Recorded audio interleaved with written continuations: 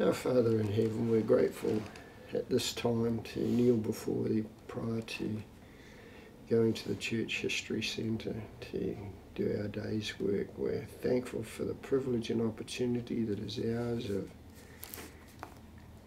doing the work for those that have gone before and those that come after us, that we can preserve a history and collect and collate it and process it for future generations, that they too may experience the faith and the dedication of those and the sacrifice of those who've gone before us. We pray Thy blessings will be upon us as we go about this work, that we may have Thy Spirit to guide us, that we may faithfully discharge our duties before Thee and magnify our callings. We're grateful for our membership in the Church of Jesus Christ.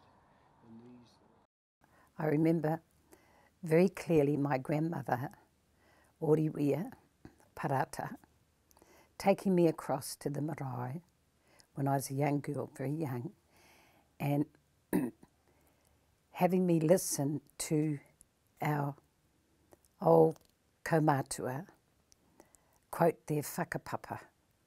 And at the time, I didn't appreciate it because all I wanted to do was go out and play with my cousins. I didn't want to sit and listen for 2 hours to the old people quoting their whakapapa back to Adam and Eve. And so I learned up to 9 generations and I didn't want to go anymore. And I am so sorry now that I never listened to my grandmother, because she would say, if you learn it now while you're young, you will never forget it. And I have a photograph of her in my office, and every time I look at her photograph and she's looking right at me, I feel like she's saying to me, I told you so. You should have listened to me.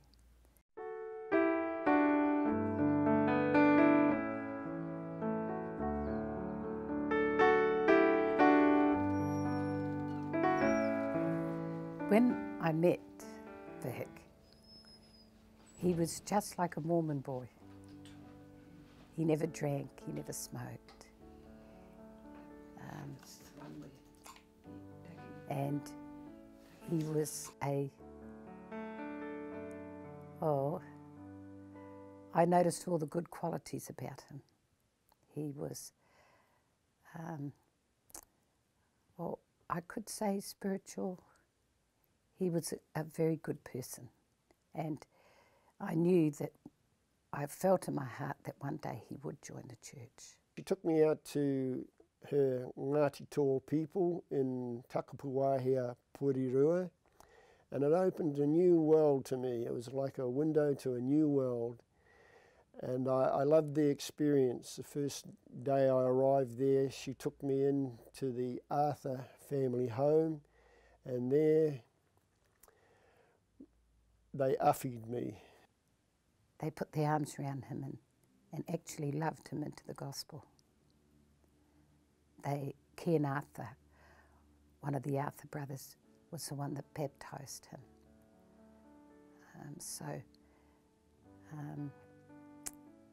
He loved the people from the pa, and they loved him.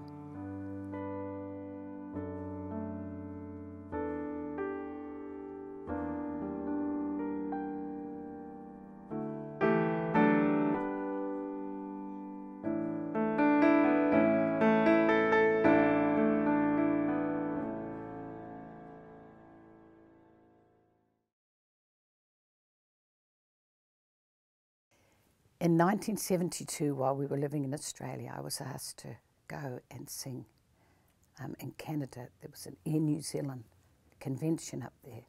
So I went to Canada, and on the way back from Vancouver, I knew that I'd heard that there was a New Zealand missionary reunion in Salt Lake City.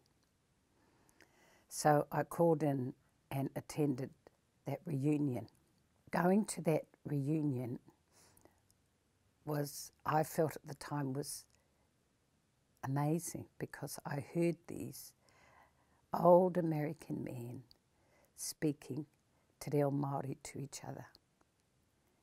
And it fascinated me. I thought, this will be an amazing story.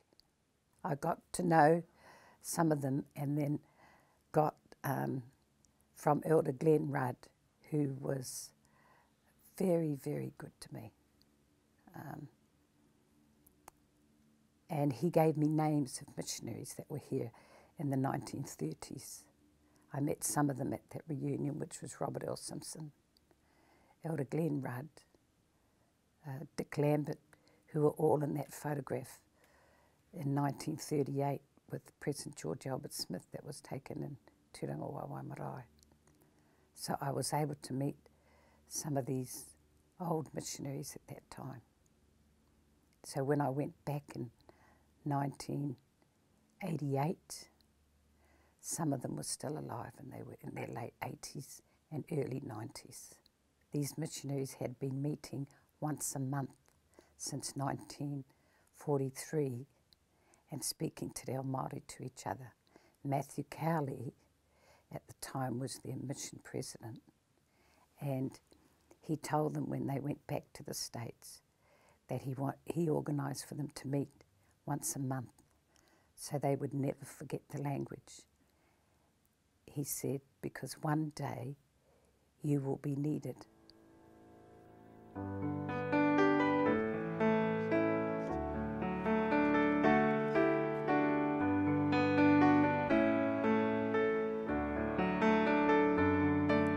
They were wonderful to me, because if I met one missionary, he would let me know another missionary that served around the same time as he did. So I would get those contacts from the various missionaries, and so I'd contact the next person and found some of the most incredible photographs.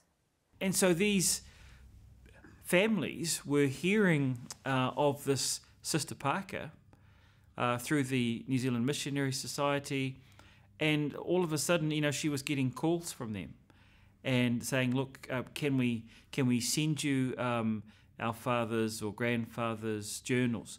Can we send you his photographs? With Rangi and Vic, I recommended that we form a trust, which would be established as a charitable trust. And so I did that. I established a trust. And I called it the Ngawari Trust after Matthew Cowley, because that was Matthew Cowley's famous saying, Ngawari. In bags wrapped with acid-free paper. And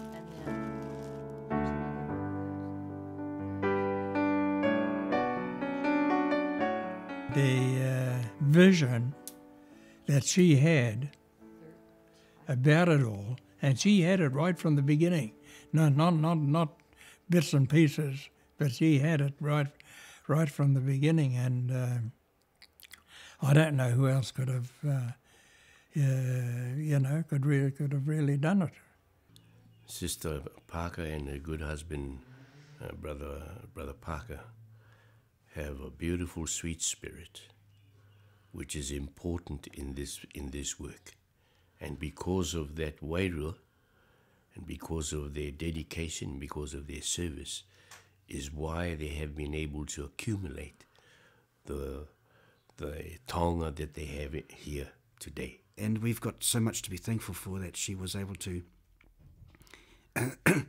excuse me, have that want, that need, that, and Vic was very supportive.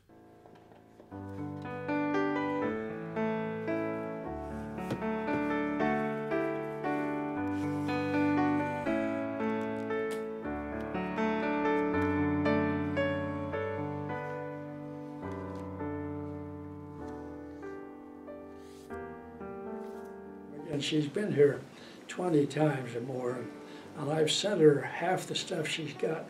I spent 25 or 30 years collecting stuff to ship to her.